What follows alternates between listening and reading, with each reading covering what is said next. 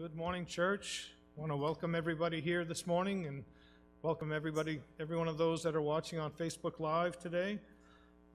Just a couple quick announcements. Just a reminder that Pastor Scott is on vacation for this week and next week as well. So we just appreciate your prayers for him, that he would have a good and restful vacation, a good time away. So if there are any emergencies that should arise, the deacons will be available to respond to that. We just ask you try contacting the church office first, and if you can't get a hold of anybody there, then contact one of the deacons.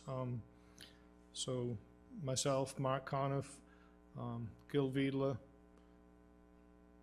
and my mind's going blank, Ron Sagner, and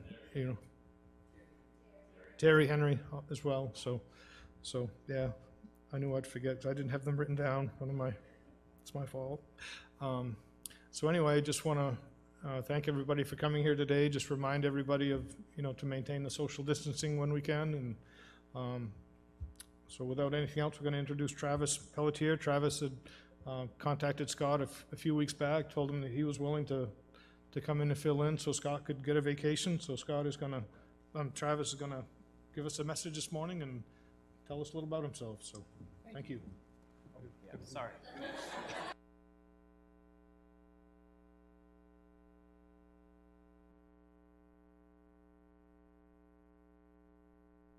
Oh, my mic's not on. Is that better? Oh, that is a lot better. Woo! Okay, so today we are going to be talking about a topic that's actually very rarely preached on. And this thing, oh sweet, it's ready to go. All right, go ahead and turn your Bibles to John chapter 16. John chapter 16, verses 12 through 15 is what we're going to read on just to start the conversation today. John chapter 16, verses 12 through 15. This is one of the passages in Scripture where you can see all three of the members of the Godhead, three members of the Trinity, discussed in one passage. John 16, starting in verse 12. I have yet many things to say to you, but you cannot bear them now. However, when he, the Spirit of truth, is come, he will guide you into all truth. For he shall not speak from himself, but whatsoever he shall hear, that shall he speak. And he will show you the things to come. He will glorify me, for he will receive of me and shall show it to you. All things that the Father have are mine. Therefore I said that he will take of me and show it to you. So, like I said, the topic of the Trinity is very rarely preached on directly, as far as like a whole structured message on it. And there's a few reasons for that. One reason is that there's actually no place in Scripture where it's clearly taught in one passage. So if you're just preaching expositionally through the passages, it's not going to come up in that way. And another reason is that it's actually a kind of difficult topic, and it can seem really abstract and theological and not very applicable to our daily lives, and so it's avoided a lot of times for those reasons. However, it's worth saying that the Trinity, the doctrine of who God is, what his nature is like, is one of the most central doctrines of the Christian faith. It's so important that the early church actually established it as necessary for salvation. You had to understand who God was, his nature, as three persons in order to be a believer. And I think this actually kind of makes sense, because the Trinity is such an essential description of who God is that if you deny it, you're no longer even really talking about the same God. Am I walking off camera when I do this? No? Okay, great. Sorry for Facebook Live. Okay. And let me illustrate this for you all. Let's say that you have a friend. You and I have a friend named Bob. And I start talking about Bob, and we agree that he's about 6 feet tall. He's the son of Patricia and Bill. We agree on all these big details, but we can't agree on the color of his eyes.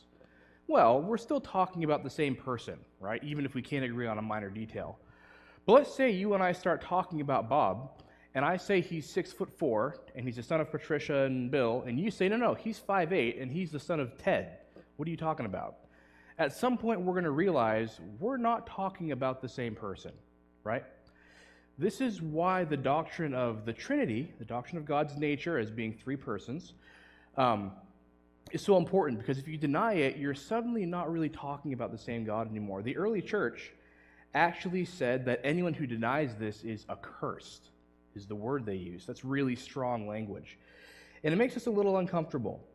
But honestly, the Trinity is one of the clearest cases of there actually being a standard that Christians really need to hold to. If you take any of the Christian cults out there, Jehovah's Witnesses, Mormons, things like that, what identifies them as a cult is primarily, not only, but primarily that they deny the nature of God. They deny the Trinity. And that's why they're not considered part of the Christian church at large.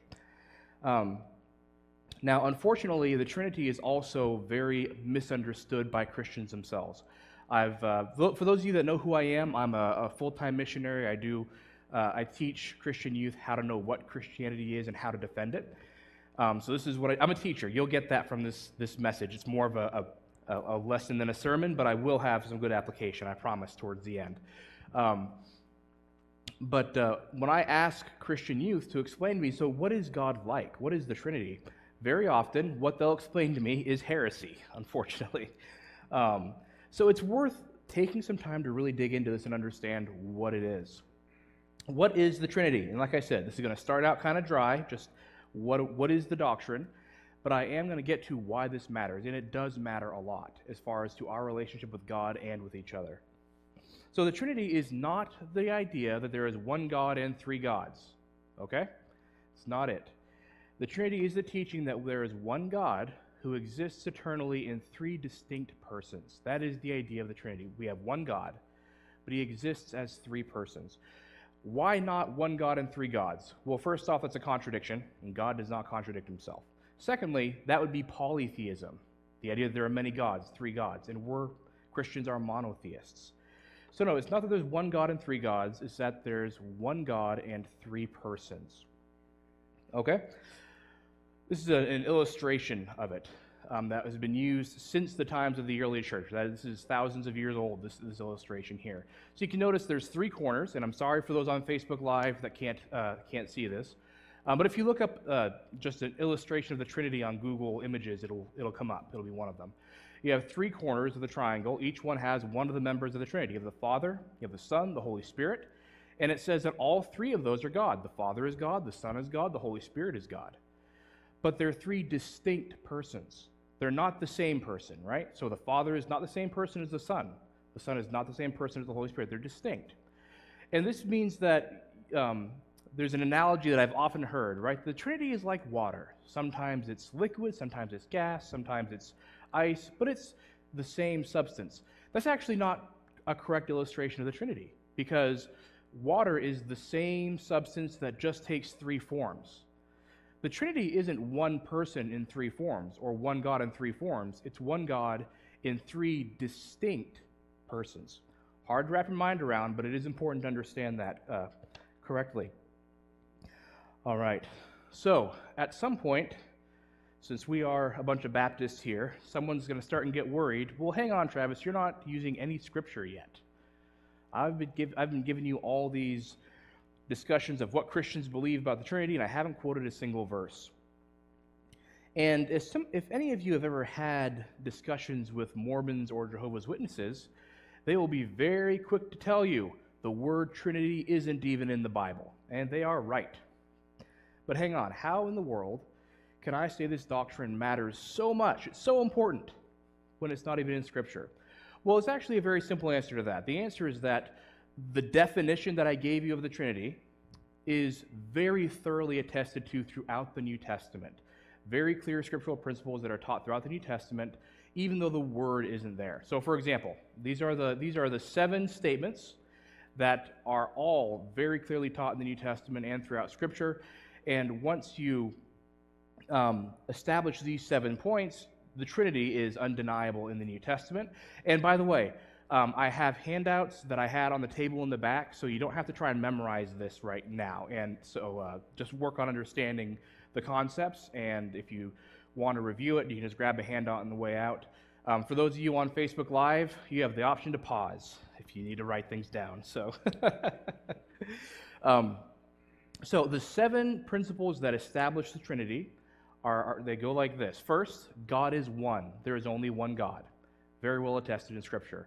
Second, the Father is God. Very well attested. Third, the Son is God. Same thing. The Holy Spirit is God. Okay, so you have one God and 3 persons that are all God. Pretty simple there. But they're also distinct persons. They're not 3 forms of the same thing. They're 3 distinct persons. So it's also very clear in Scripture that the Father is not the Son. They're 2 different persons.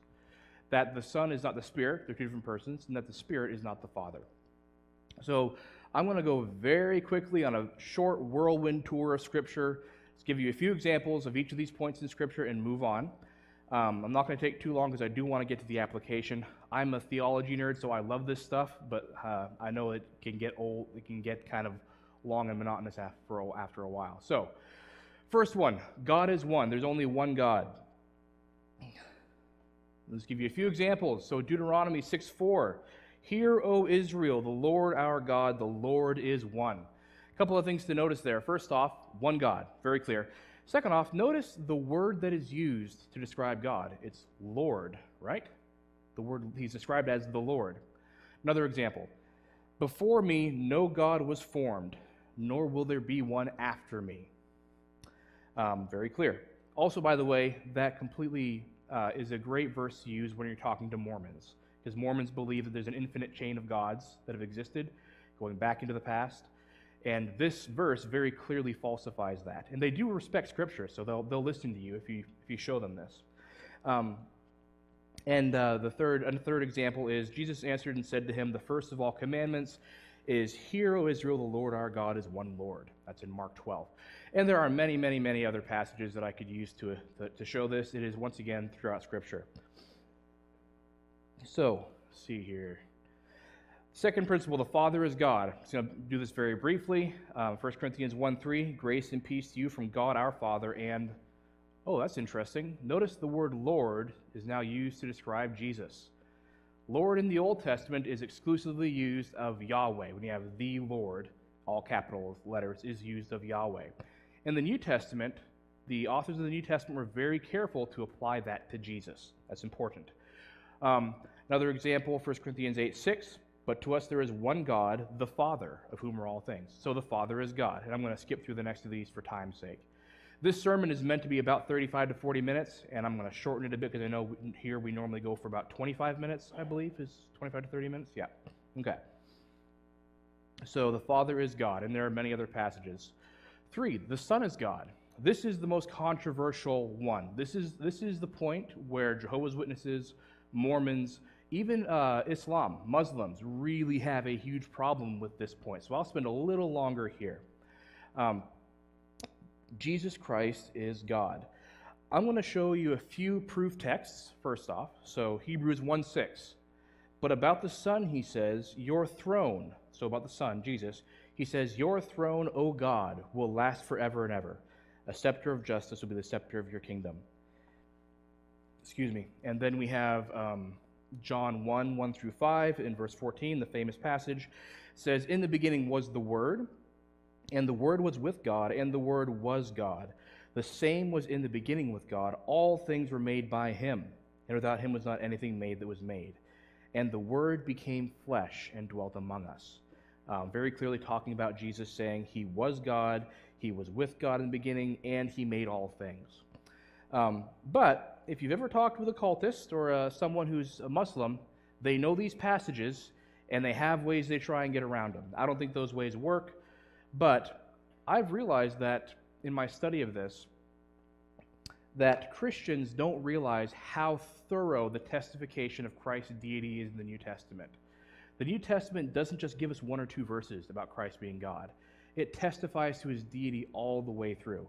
I'll give you some examples here, and then I'll give you a little acrostic to help you remember how to know Jesus is God. First off, one example, you can look at Isaiah 45:22 through 23, and I'll just don't bother turning to it. I'll read it to you. There's this passage that is clearly talking about Yahweh, about God. Isaiah 45:22 through 23. It says, God is speaking, and he says, "Look unto me and be ye saved, all the ends of the earth, for I am God, and there is none else. That unto me every knee shall bow and every tongue shall swear or confess, is depending on the translation. If you turn to Philippians 2, 9 through 11, St. Paul takes this passage and he applies it directly to Jesus. He says, "Look unto me and be ye saved, all the ends of the earth. For I," oh wait, I'm sorry. Skip to the next one here. Philippians 2, 9 through 11. He says, "Therefore God has highly exalted him and has given him a name which is above every name, that at the name of Jesus every knee should bow, of things in heaven and things in earth and things under the earth, and every tongue should confess that Jesus Christ is Lord." Paul is quoting that Old Testament passage and saying this is actually about Jesus right here. But just to clarify that this deity of Christ is taught throughout the New Testament, there's a little acrostic that I learned that helps a lot, and I call it HANDS. HANDS. Stands for honors, attributes, names, deeds, and seat. Okay? HANDS. H, Jesus receives honors that are only due to God. He is sung in songs of religious worship. He receives prayers. He receives songs of praise. He is glorified in doxologies. We're commanded to fear him, to serve him, and to love him in the same way as God. And those passages are very explicit. It says, as you love God and honor God, you honor Christ. But not just honors, also attributes. The properties of God are actually described to Jesus. Christ is described in the New Testament as eternal, as uncreated, as unchanging, as all-powerful, and all-knowing, omnipresent, and morally perfect. In Colossians, Paul actually says that in Christ dwells all the fullness of the Godhead bodily. So attributes. N is names. Jesus is called God directly. He's also called the Lord. He's also called the King of Kings, the Lord of Lords, the Divine Savior, the Alpha and the Omega, and the Great I Am. Finally, deeds. Jesus is described as the creator and sustainer of all things. God is obviously the creator and sustainer of all things. The sovereign ruler over all creation, the source of all spiritual blessings, and the judge of all people. And finally, S, seat. In Revelation, Christ sits on the highest throne of heaven, claiming equal authority with God. And from that throne, it's said that he will rule forever over all things. So, Jesus Christ is God. And I know I'm doing a real whirlwind tour of all these principles. We're going to get to the application here in a minute. Finally, the Holy Spirit is God. This one's not very controversial, so let's give you a couple of passages to talk about this. Acts chapter 5, verses 3 through 4. This is a story of Ananias and Sapphira, where they lie to Peter. And Peter says, "Ananias, how is it that Satan has filled your heart so that you have lied to the Holy Spirit? You have not lied to men, but to God." The Holy Spirit clearly being identified as God there. And there are other passages that I'll skip through for time's sake, but there's a lot of passages that talk about that. So, clearly, the first four principles are true. There is one God, and there are three persons that are identified as God in the New Testament: the Father, Son, and Holy Spirit. But how do we know there are three different, distinct persons rather than just God appearing in three forms? Well, it's because the Scripture also clearly teaches that the Father is not the Son, because the Father sends the Son, because the Son speaks not on his own behalf, but on behalf of the Father in John 14:26 and Galatians 4:26 and Galatians 4:6. The Father loves the Son, and the Son loves the Father. The Father and the Son count as two witnesses, not as one in John 5 and in John 8:16. The Father and the Son glorify one another. The Father and the Son is an advocate for us to the Father. Jesus Christ is also described as directly not the Father, but the Son of the Father. So, all these certain descriptions make it clear that these are two different people. It's not the same person. The same thing is actually true of the idea that the Son is not the Spirit, because the Spirit speaks not on his own behalf, but on behalf of Jesus. The Father loves, let me skip down here in my notes. The Spirit glorifies Jesus, the Son sends the Spirit, who's another advocate. All these principles clearly teach that the Son and the Spirit are two distinct persons. They're not the same person. And finally, the Spirit is not the Father, because the Father is the one who sends the Spirit, and because the Holy Spirit intercedes for us to the Father, which means they're clearly two different people. Okay, all right, so that was a whirlwind tour of why Christians believe in the Trinity. I know, that was a lot. But this is something the early church really struggled with, because they had all this biblical data that there was clearly three persons that were described as God, and they're distinct. But all throughout the New Testament, the authors say over and over again, there's only one God. And that's why the word Trinity came into use, because God is clearly one God in three distinct persons. Why does this matter? Why am I standing up here just theologizing to you all and putting you all to sleep about what the Trinity is?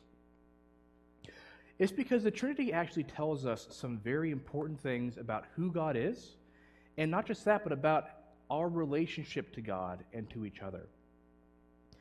The Trinity tells us that God himself is relational. He's essentially relational. It's not just something where he created mankind for a relationship. God had a relationship already. He has never been a single person alone. There was never a time when God was lonely, because he existed eternally in a loving relationship with the Trinity. Now, as humans, we are created in God's image. We are not intended to be solitary creatures. So remember back in Genesis chapter 2, God creates mankind, and he says, what's the first thing he says? It is not good for man to be alone, right? We are communal creatures. We're intended to exist in a community. And that's what part of what church is for us to get together and grow together. Church isn't the sort of thing that I can be a Christian, but church doesn't matter that much. There's no space for that in Scripture, because as humans, we're created to live as part of a community, and in Christ, we're created to be part of a community as well. But the Trinity also tells us that God's love is eternal. God, the Scripture says God is love, right? We use that phrase all the time, God is love. Why don't we just say that God is loving, right? Why not just say God loves? God is a loving person. No, we say God is love. We identify him with love. This actually makes sense when you understand the biblical concept of what love is. Biblically, and according to the early church as well, love was always defined as willing the good of the other person. So whatever holistically is good, not just one good thing, but what is the good for somebody, like the ultimate purpose for which they were created and which will give them the most joy and peace and happiness, the good. Willing that for the other person is described as love. So love is not, I'm going to make you happy today and cause suffering for you 10 years down the road, because that's not the good. It's not willing the good of the other. So love is others-oriented. And this means that if God was not three persons, then God could not have been love before he created mankind, because there is no one else to love. If you're going to say that God is love, in his very essence, then there has to be three persons there. And the Scripture actually gives us several passages so we can see how this love is expressed. How does God express this love to us? The most famous passage is John 3:16. For God so loved the world that he what? He gave. He gave. God's love is expressed in giving of himself. Not just that, but Romans 5:8, it was read this morning and very, very well discussed this morning. But God commended as he showed his love to us, in that while we were yet sinners, enemies of God, Christ died for us. So God clearly isn't trying to get something from us, right? We're his enemies. We're not giving him anything. He's not gaining anything from us. But he loves us anyway. It's unconditional love. And there's a passage that talks about this as well. I think it's worth all reading together. If you could turn to 1 John 4, verses 7 through 11. 1 John 4, 7 through 11. And one of the best passages, I think, on God's love in the New Testament. On God's love and its relationship to us. 1 John 4, 7 through 11.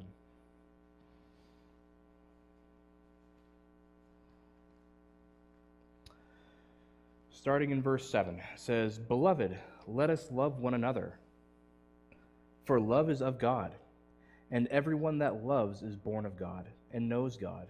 He that loves not does not know God. For God is love.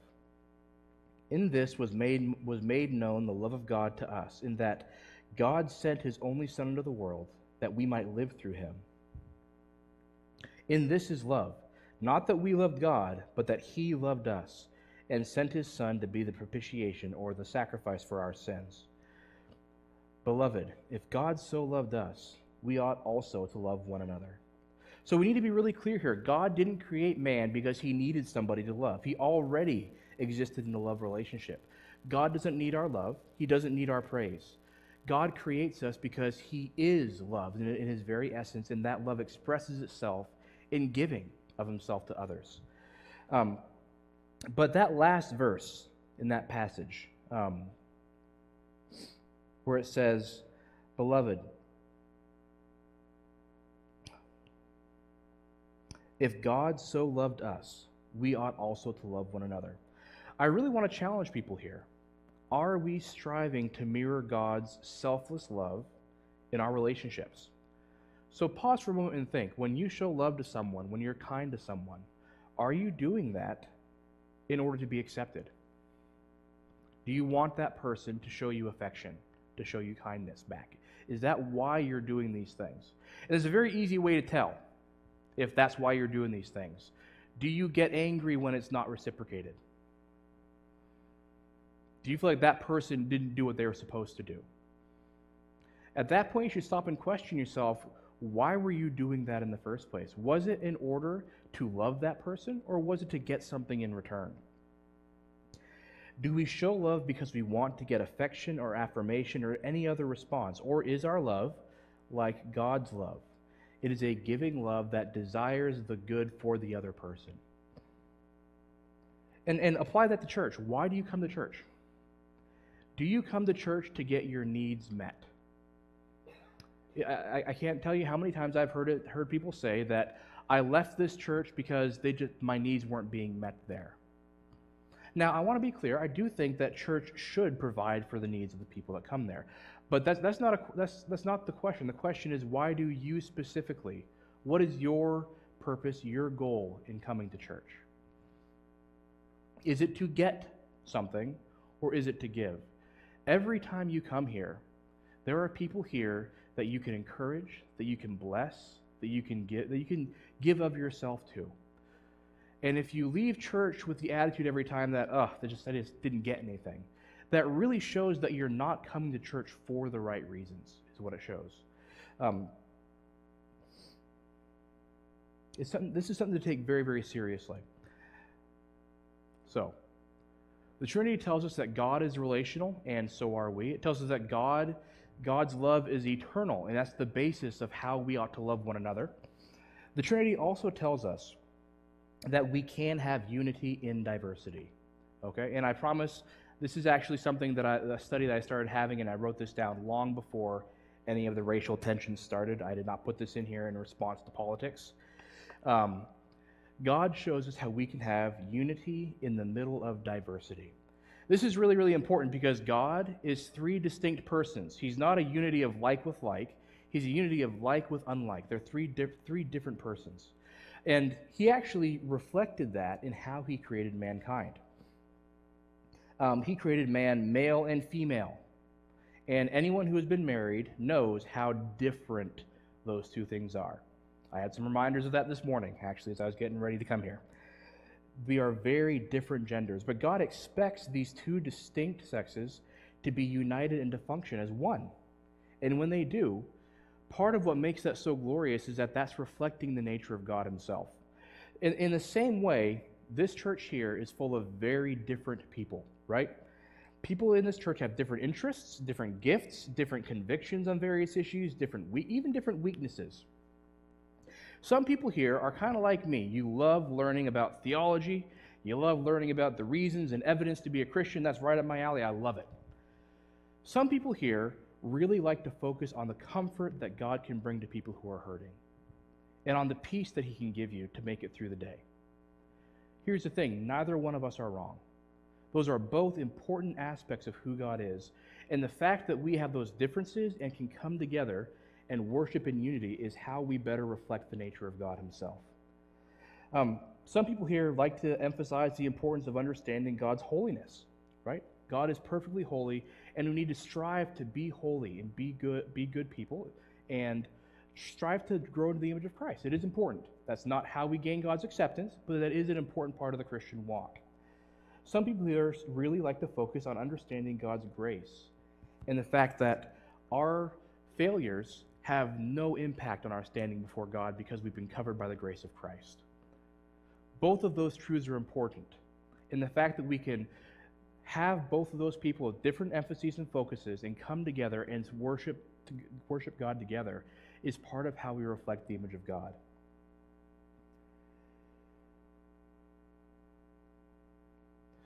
So, why does the Trinity matter?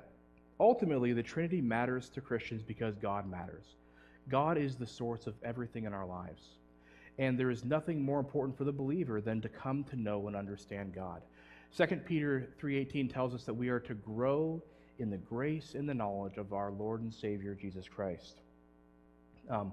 John 17:3 says, "This is eternal life, that they know you, the only true God, and Jesus Christ whom you have sent." Now, when they use the word know there, they're not just talking about intellectually, and they're not just talking about relationally. It's both. There's a passage by Charles Haddon Spurgeon. He's a famous preacher from about 200 years ago that he spoke about knowing God. I think it's very well said, so I'll quote him here. It's just a paragraph. Spurgeon said that it has been said that the proper study of mankind is man. Well, I believe it is equally true that the proper study of God's people is God. The proper study of a Christian is the Godhead. The highest science, the loftiest speculation, the mightiest philosophy that can ever engage the attention of a child of God is the name, the nature, the person, the work, the doings, and the existence of the great God whom he calls Father. He wrote that when he was, I think, 18, by the way. I'm going to finish with this quote from the book of Jeremiah that I think really expresses this well. "Thus says the Lord, let not the wise man boast in his wisdom, let not the mighty man boast in his might, let not the rich man boast in his riches, but let him who boasts boast in this, that he understands and knows me, that I am the Lord." Jeremiah 9:28. As we leave here, I want us to really focus on thinking about the fact of who God is and primarily focus on the love of God in our relationships. We're going to go home and we're going to have lots of opportunities to express love or to fail to express love to those around us. How are we going to do it, and why are we going to do it? Why are we going to show love to those around us? Are we going to do it to get things from them, whether that be affection or affirmation, or are we going to do it simply out of willing and loving and desiring what's good for that person? Let's pray. Dear Lord, thank you so much for this time we can get together and talk about who you are and learn about your nature and why that matters for us. Lord, I pray that as we leave here, we will remember that the people in the street, the people outside, don't have the incredible hope that you give us. I pray that you'll give us compassion for them and a desire to share that hope with them. And I thank you so much for the incredible love you have for all of us. In Jesus' name I pray, amen.